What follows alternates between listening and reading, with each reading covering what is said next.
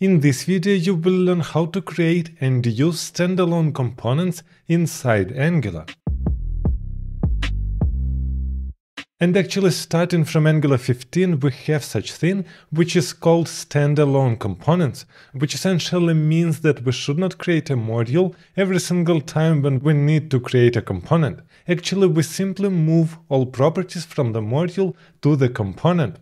This is why here I want to refactor Angular project to the usage of standalone components. And first of all, here I will write all my commands with npx-p Angular CLI 15. This is a really nice possibility to use CLI of specific version.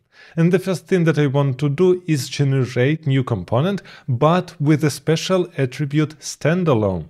This is why here we can write ng-generate component and let's name it foo. And after this we're writing --standalone. I'm hitting here enter, and as you can see we're not getting here a module like it was previously. Before, if you're generating a component, it will create for you also a module. But here we have just component foo with HTML, CSS and TS. Let's look on this module. As you can see, here is this module and we're interested in TS file. And here it is already looking different. First of all, we have here standalone true. This is exactly what we must write starting from Angular 15 if we want a standalone component. Additionally, we never saw imports inside the component. Essentially, now it looks like we're writing not a component but a mix of component and module. Which means if you want to use some component of another module inside this component foo, then we need to import it here. How we can do that? In order to check this, I want to generate one more component, which will be bar, and it is also standalone. Now here inside our foo component, after common module, we can write bar, but we are not injecting bar module like we typically did previously, we are injecting here bar component, because essentially this is component module or standalone component. What this code allows us to do is render bar inside our foo. This is why here I am writing app bar, and here I am closing app bar. But as you can see, nothing is being rendered inside our markup because we didn't register our foo component inside our app module and we didn't render it. This is why here we must jump back inside our app module, and here inside imports we're registering our foo component. And now we can jump inside app component HTML and render here our app foo component. Let's check if it's working.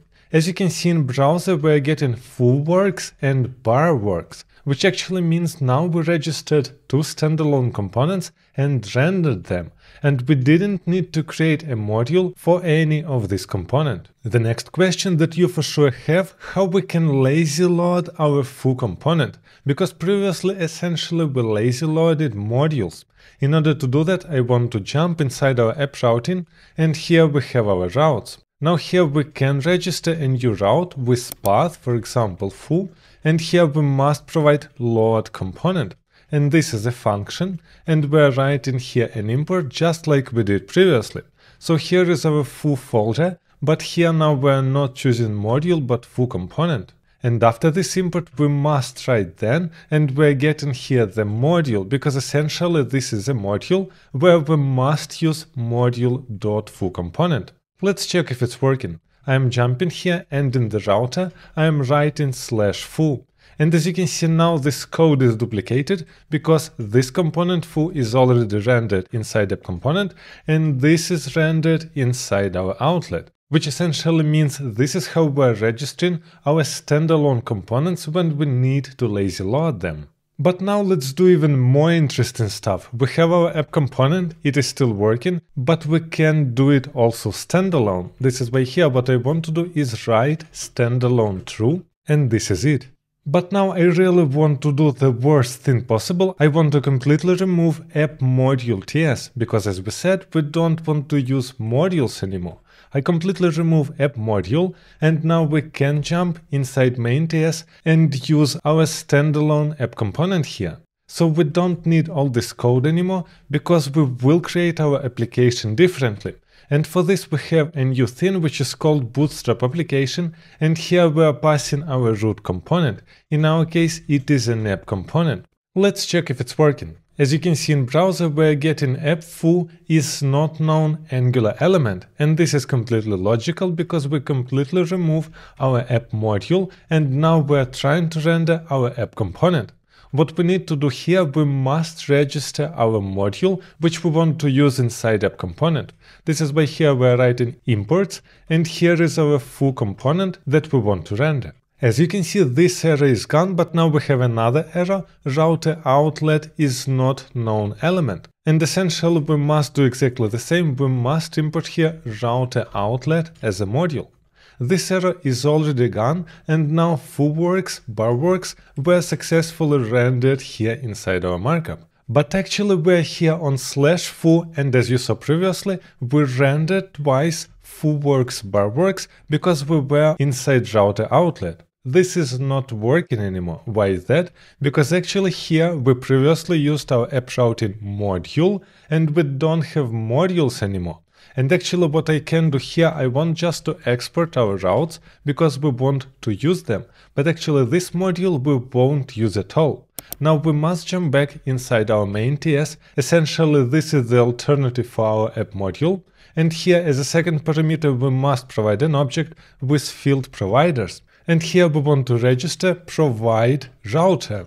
And inside we are passing routes. So essentially these routes are coming from app routing module, and this is not a module, this is just an array. But actually here I made an error that a lot of people are doing. We didn't write here inside providers an array, we simply assigned here provide router. And this is not correct because providers is an array. This is why we must wrap our provide router, because later we will add more providers here. And this is exactly how we register our routes inside our standalone application. As you can see now it is rendered correctly. And the last thing that I want to show you is how we can use links, because essentially we want to create some links and jump between them. This is why typically we are creating a router link, and let's say that it is going on /foo page. So inside I will render foo text. The main problem is, as you can see in browser, this is not a link, it is not highlighted, and this directive is not working.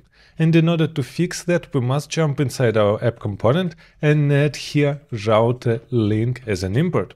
In this case here, as you can see, it is working just like before. And actually, if you are interested to know what is injection token inside Angular and how it works, make sure to check this video also.